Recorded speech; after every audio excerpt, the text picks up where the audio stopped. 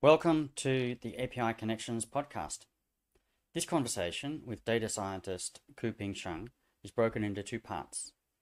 In part one, we discuss the complexities of AI governance and the need for expertise across several disciplines to make it effective. We discuss bias in AI and the importance of transparency and a review mechanism to address that bias. And we discuss how it's up to all of us to gain AI literacy so that we can ensure that AI works for us rather than against us. So enjoy part one.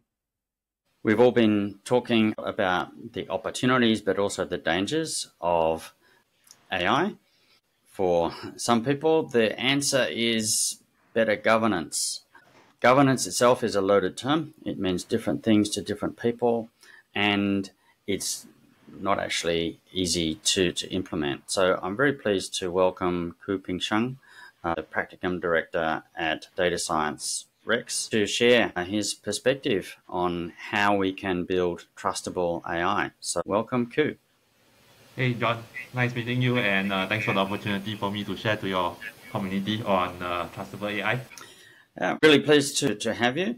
And you've been in the data science game for quite some time. So you've seen some of the changes from the early use of analytics, predictive analytics, diagnostic, and through the current excitement about large language models. Concerns about things like bias and disinformation have been around even before large language models. And so there have already been some moves to address this at both government and corporate levels. Could you give sort of a picture of how you've seen the attempts at AI governance being shaped?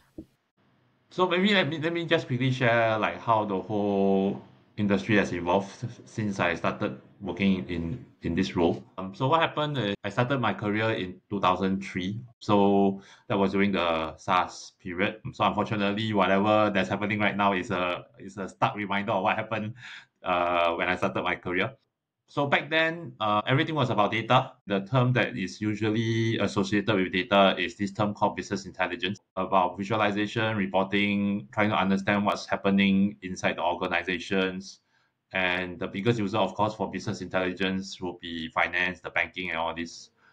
Subsequently, it went to this thing called data analytics. And now, given that there's a lot more data, machine learning is now being used for the analysis work. Data analytics exists for quite a fair bit, but it was quickly overtaken by another term called data science. And before you know it, right, data science, although the term data scientist is still around, most people's or most people's mind right now is actually artificial intelligence, which was I think brought about in 2016, if my memory didn't fail me.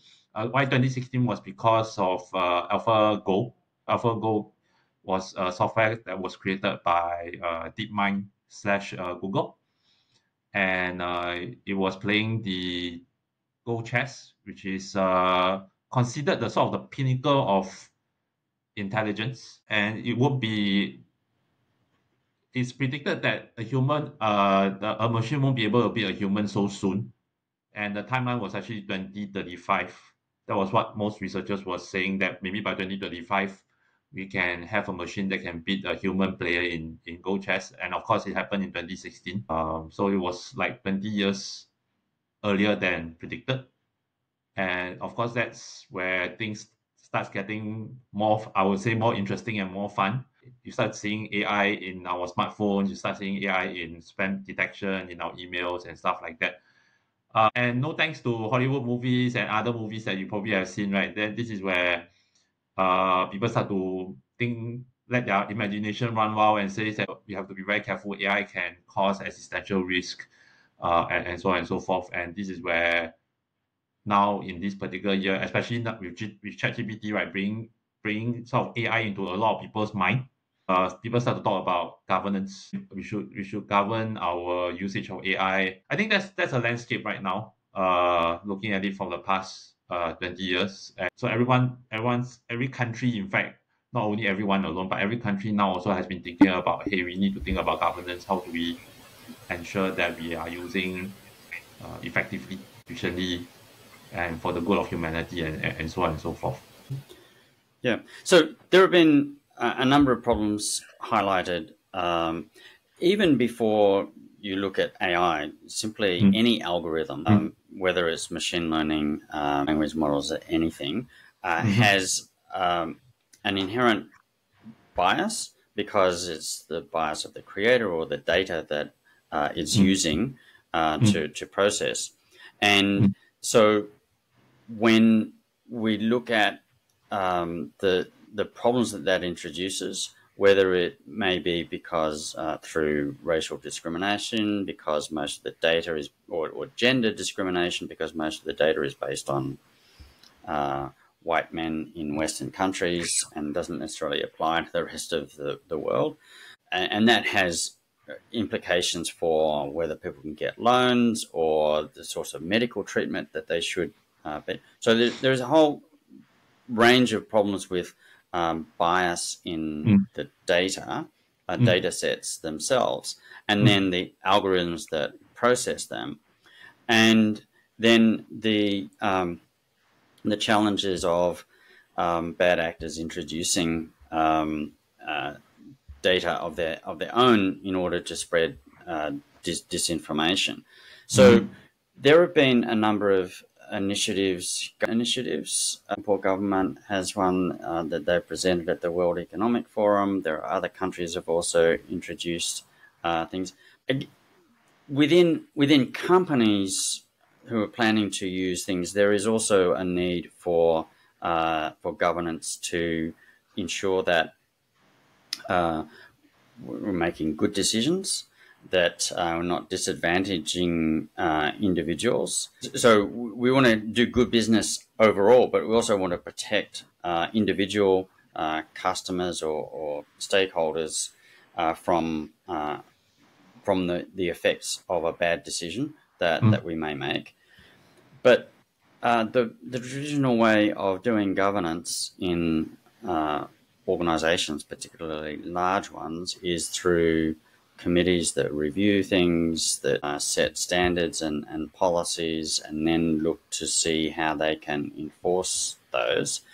What's your view on how that's going to cope with this increased use of algorithms to make not only present data to humans, but to make decisions often on their behalf? Okay, so a few things I like to address here. I think some of the things we pointed out, like for instance, biasness, and maybe we should even answer the question, what is governance in the first place? So at least my definition of governance would be to proliferate best practices and also to prevent abuse of AI being used, of course, in unfavorable situations. Maybe for instance, like using it for weapons, for killing, for disadvantaging certain groups, and so on and so forth. So, that would be how I term governance. But I wanted to address a bit more on the bias, on this thing about bias. I'm of the opinion that bias cannot be totally removed. There's no way you can surgically remove it so precise that totally a data set doesn't have any bias. Why I'm saying that is because the data that we use come from humans, and at the end of the day, we humans, let's not say we humans are biased, but we humans have our own preferences. And our preferences are built based upon what we have read, the kind of environment that we're brought up, and also some of the maybe innate taste and flavor that you might actually have as well. So a common example I always give to other people is when you go to a gelato shop. If you go to a gelato shop, right, you will definitely zoom into a few flavors before you even how put it. You won't go in and say all of it is your favorite flavors, because if all of them are your favorite flavors, you don't have a favorite at all. So once you go in, there are certain flavors that you would like to have on that particular day. It could be maybe pistachio, it could be mint, it could be Belgium chocolate, or it could be dark chocolate, and so on and so forth. So with that in mind, right, naturally we humans will have preferences, and preferences becomes negative. When preferences becomes negative, it becomes biased because it hurts someone. portrays someone maybe not as it is. You negatively portray someone, so that becomes a bias itself. And we humans, like I said, as long as we humans have preferences, there's a very good chance that we will be biased. So in that case, and we humans are the ones who's producing the data that will be used to train the machines. So you can't run away from the fact that data will be biased.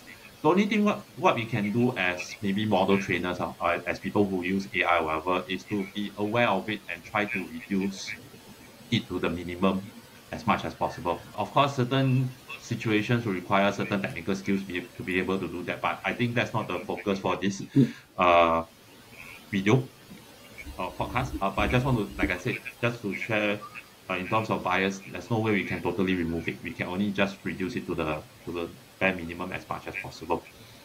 Now, coming to the governance side, right? I think for governance to be able to prevent any abuse, and so on and so forth, and looking at it from two perspectives. One is from a business organization perspective, and another one is coming in from maybe a country perspective or a national level perspective, right? Personally, I feel that you definitely will need someone technical, someone who's familiar with AI and algorithms and the training of the models in the committee.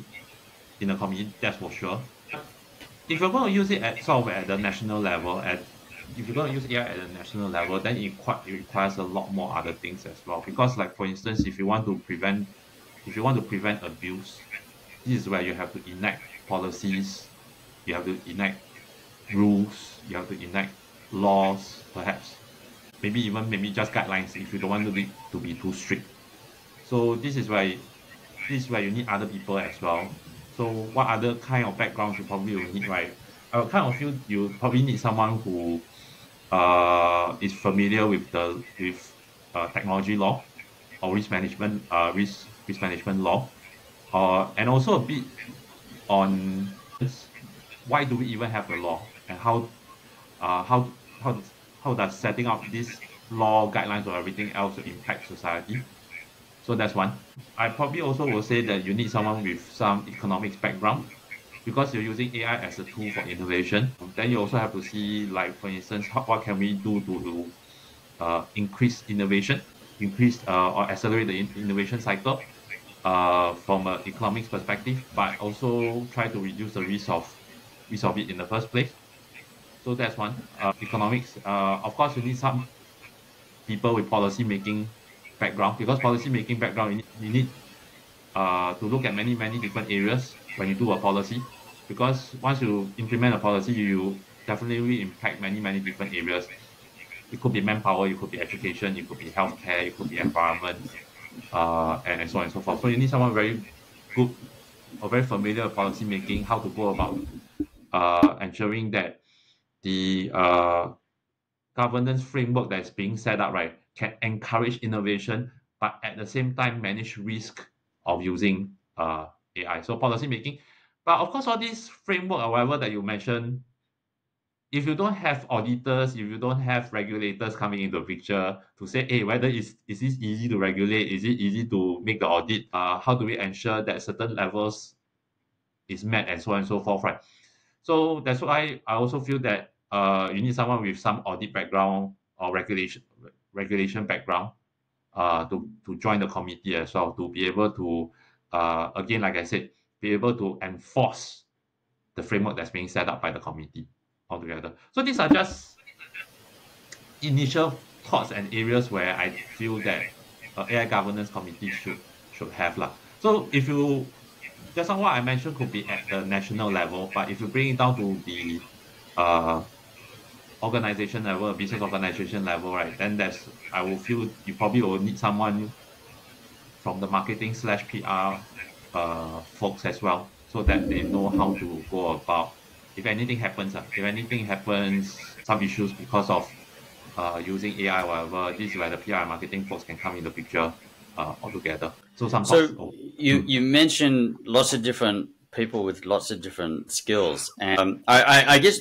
pick up on the first point that you made is that Sure. recognizing that we all have some bias, recognizing it requires not just recognizing, but you also want to be able to quantify what that bias is, and also have some transparency about it. So one of the challenges of bias is that when we don't recognize it, we don't develop a mechanism for addressing some of the downsides of that bias. If we're going to disadvantage a certain group, then there should be a mechanism for somebody to say, well, it's not working in my case. The algorithm might work 99% of the time, but in my case, it's making the wrong decision. It's disadvantaging me. And so having that review mechanism, but you can't have a review mechanism if you don't have the transparency of it, and if you don't know how that algorithm has made that decision.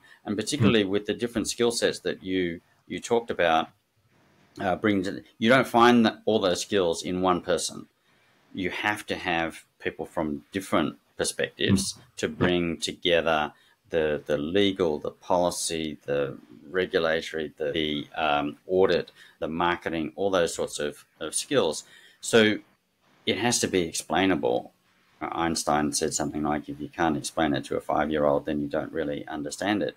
But this is one huge challenge of AI, is that often even the data scientists who have created this model don't know exactly what the model is going to recommend in a given case, because the neural network may follow a different path and come up with a slightly different recommendation, may generate a different output. So what do you see as being important for all of these different people to understand, given that they're not going to become data scientists themselves? What would you recommend for specialists who are not data scientists to understand about the AI and what they should contribute to that's the sort of governance discussion? I think so I think we're coming from the consumer perspective, whether did I get abused or not, and whether is it I'll put it as whether is it a reasonable abuse in the first place. So this is where I think literacy comes in the picture, and I do feel that going forward, every one of us, we will have to be literate in data. We also will have to be literate in AI.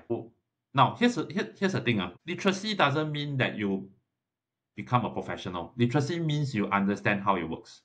You don't have to. So it's how to put it. You know how you know how to drive the car, but you don't need to know how the car actually works.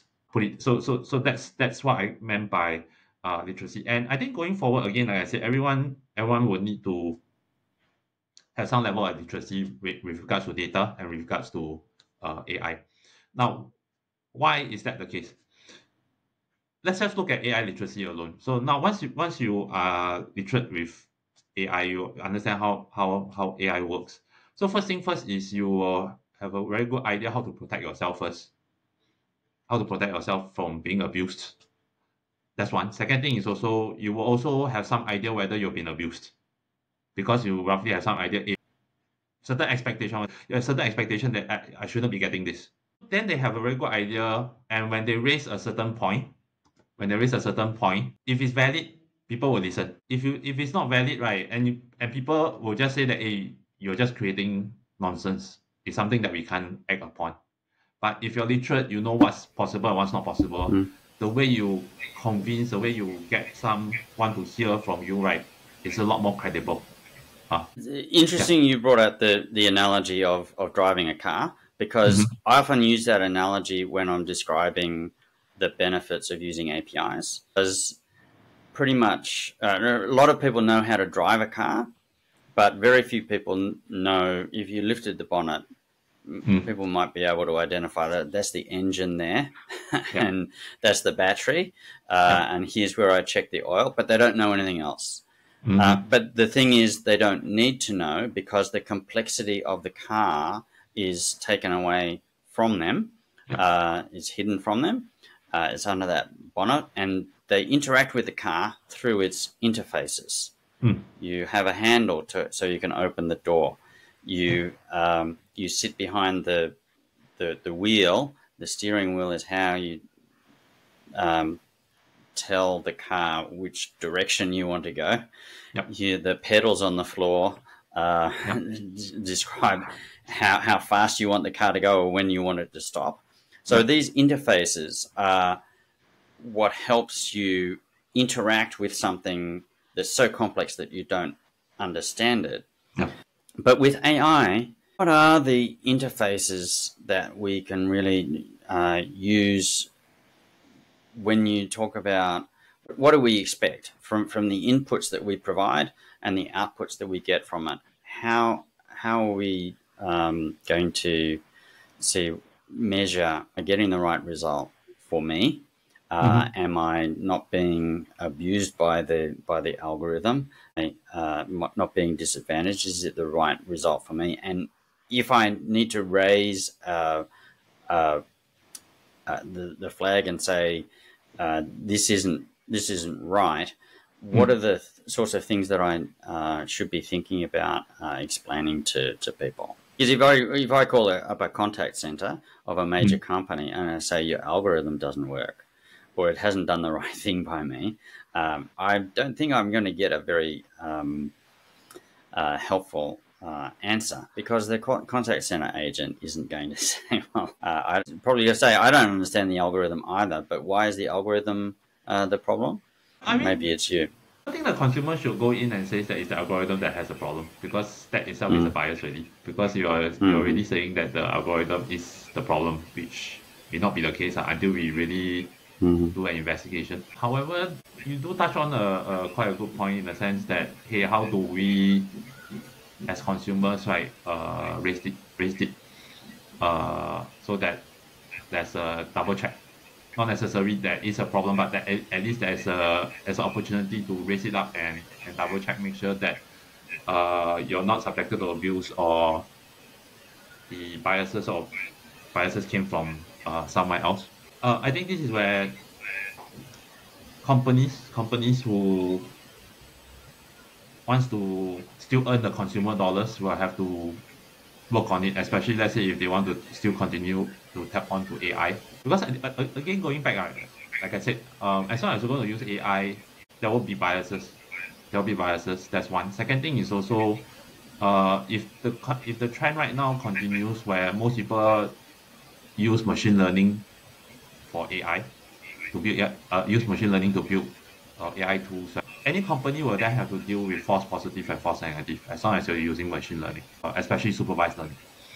Which in that case, you have to have sort of like a feedback process or mechanism built. So what I mean by that would be like, so maybe the company who wants to continue using AI, especially for consumer businesses and so on and so forth, they should have a dedicated channel for people to raise issues, to raise maybe a second look on the decision. But we also, if you put yourself in the shoe of the business, right, there's also the other thing about how do we prevent abuse. I mean, if we don't do that kind of prevention of abuse, right, what's going to happen is anytime someone come across a unfavorable decision, he or she is just going to raise it regardless. So like definitely will appeal for it. So how do we go ahead and reduce that abuse also as well? I think that's also another challenge to think about. I'll say.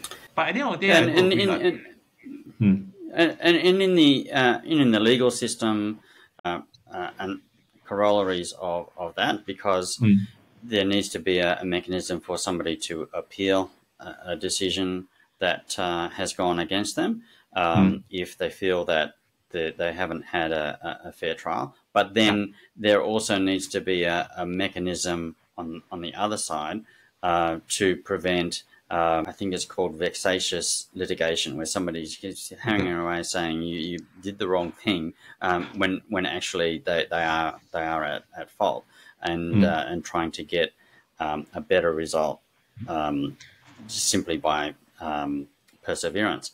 But there have been cases where algorithms or decisions about technology have disadvantaged some people, even without the machine learning aspect of it.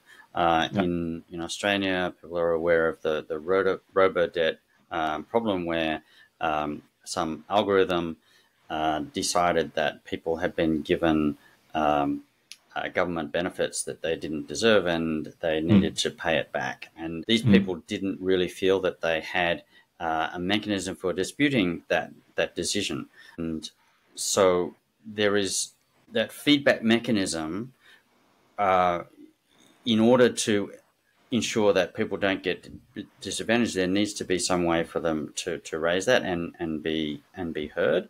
But as you said, there are always people who are trying to game any system. So it needs to be companies also need to need to have a good filtering mechanism for that feedback, because the feedback, making good decisions about that feedback also has its own type 1 and type 2 errors, or false positive, false negative errors in it. So I guess the challenge, though, is where does it stop, and at what point do you say, I need to escalate over the top of this whole process because this is not being resolved. I hope you enjoyed part 1 of my conversation with Koo. In part 2, we explore the challenges organizations face with data practices and the impact this has on API governance. We talk about the need for documentation and knowledge management within the organization and the role of AI itself in enhancing documentation efforts and the need for continuous improvement.